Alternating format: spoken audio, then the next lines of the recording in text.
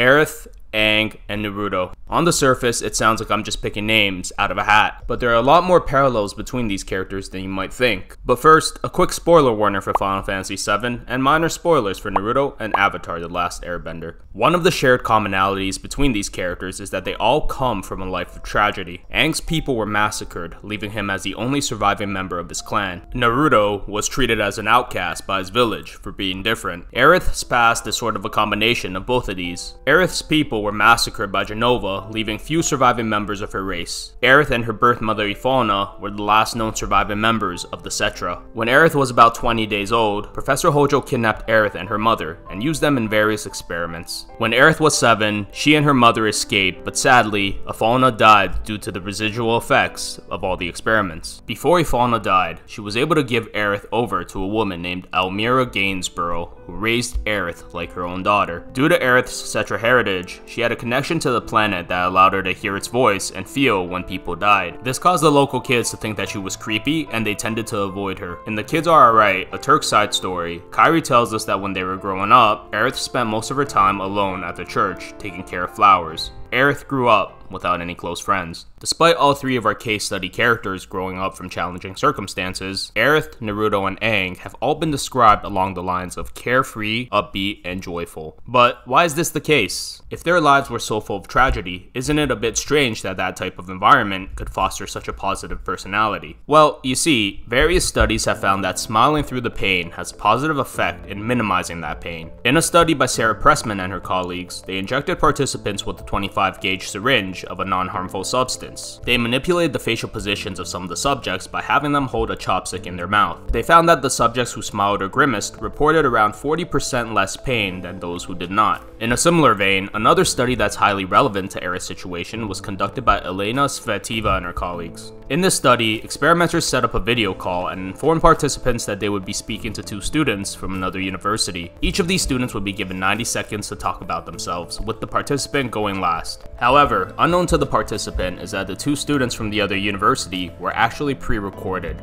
During the participant's turn to speak, the 2 students would actively ignore the participant and talk to each other instead. The goal of this study was to measure the effects of being ostracized and excluded, similar to how Aerith was in her childhood. Researchers found that participants who tried to smile through the negative interaction reported higher levels of happiness afterwards than those who did not. So, based on these studies, it would make sense that an upbeat, carefree, and joyful personality could develop from a tragic upbringing. For some people, smiling through the pain is a coping mechanism to reduce negative feelings. Another quality that's shared by the characters of our case study is that at the start of their respective journeys, none of these characters have actually self-actualized. Let me explain. In psychology, there is a motivational framework called Maslow's hierarchy of needs. This framework is represented in the shape of a pyramid with 5 different layers. Each of these layers represents a category of human needs. The hierarchy moves from the bottom upwards, and each layer must be satisfied before an individual is able to address the needs of the next layer. The final layer of this hierarchy is called self-actualization. Self-actualization is defined as becoming all that one can be and realizing their full potential. Although the starting points for our 3 case study characters are different, they all seem to suffer from issues of belonging and self-esteem, found in the middle layers of the pyramid. Due to this, they are unable to reach the stage of self-actualization and fulfill their purposes in life. In psychology, the consensus definition of purpose is described as the following. Purpose is a stable and generalized intention to accomplish something that is at once personally meaningful and at the same time leads to productive engagement with some aspect of the world beyond the self. Research suggests that it is more difficult for those living in challenging circumstances, such as those living in poverty, to identify and pursue their purpose in life. This supports Maslow's hierarchy of needs and suggests that basic needs must be met first before one can seek a higher purpose. We see this behavior in our case study characters as well, specifically in Aerith and Aang, who seem to reject their purpose and run away from their responsibilities. Aerith is aware of her Cetra heritage, but tries to hide from it and reject it. This is detailed in this scene in the original game and in the remake. You're wrong! I'm not an ancient! But Aerith, even when you're all alone, don't you hear voices whispering secrets? No, never! This is a normal reaction to the overwhelming responsibility that she had to take on at a young age. See, minor stress is considered to be routine, even healthy, in childhood. However, an overabundance of stress has been found to cause detrimental effects, such as anxiety. According to evolution counseling therapist Michael Schreiner, running away from responsibility acts as an anxiety reducer. It makes a lot of sense why this would be a source of anxiety for Aerith when you think about it. Aerith's Cetra heritage has caused her nothing but pain for her entire life. It's the reason why her parents were hunted and killed by Shinra, and it's the reason why she's being hunted now. On top of that, it is also the root cause of her ostracism by her peers. According to the study by Svetiva and her colleagues that I mentioned earlier, they found that people who are ostracized develop negative attitudes and opinions toward the source of their ostracization. As a result, it is likely that Aerith developed a hatred for her Cetra origin. Aerith also appears to suffer from autophobia, which is an extreme fear of being left alone. Autophobia can be caused by a variety of factors, but some of the ones relevant to Aerith are being ignored and feeling uncared for, the loss of a parent during childhood, and experiencing traumatic incidents such as being Professor Hojo's test subject. During the train graveyard sequence in the remake, we get a good look into Aerith's internal thoughts that we don't see in the original. These internal thoughts are in line with our diagnosis of autophobia. Are you ready? Well, are ya? I'm ready now! Me too! Found you!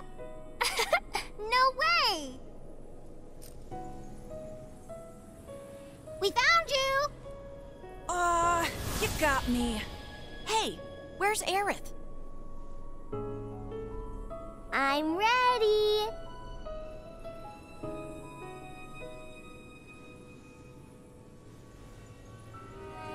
I'm ready!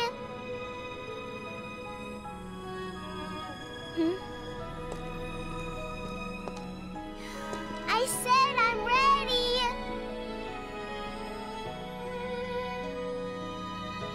Come get me!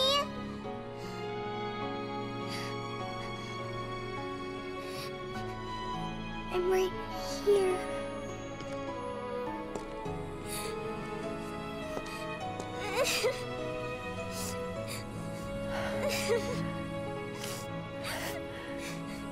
Mom?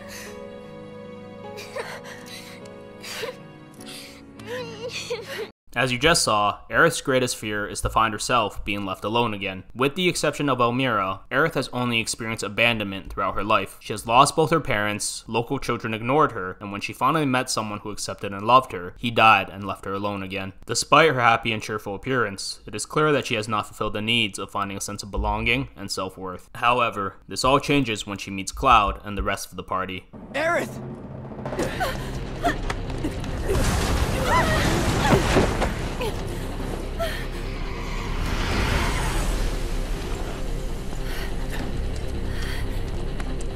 Hey, we found you.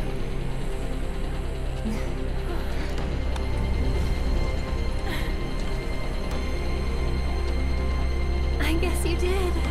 As Aerith journeys with the party, she finds friends who truly care about and accept her. For the first time in her life, she has found a place where she belongs. For all the characters in our case study, throughout their respective journeys, they all meet people who care for them and form a support network around them that allow our characters to self-actualize. With the help of her loving support network, Aerith is now able to fulfill her needs of belonging and self-worth. She begins to build the foundations of self-actualization. And so, when the time comes where she learns that she is the only one who's able to stop Sephiroth, she embraces her purpose and runs away from her responsibilities no longer. Class, as always, thanks for checking out VGOLOGY. If you enjoyed this video and want more Final Fantasy Psychology, then check out these videos linked on the screen. Remember to like and subscribe to check in for attendance.